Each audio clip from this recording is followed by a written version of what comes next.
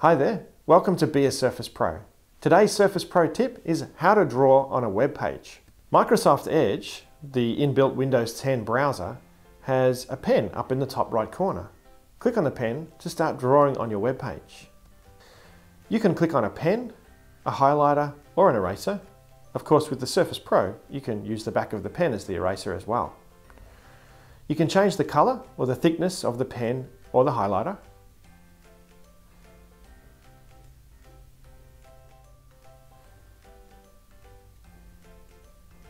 You can also add text comments to your highlighted web page. You can select a region of your marked up page to copy to the clipboard.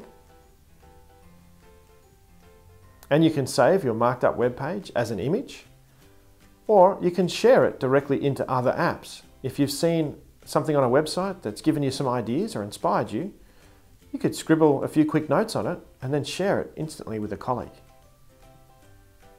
If you found this tip helpful, remember to give us the thumbs up and subscribe to our videos for more Surface Pro tips.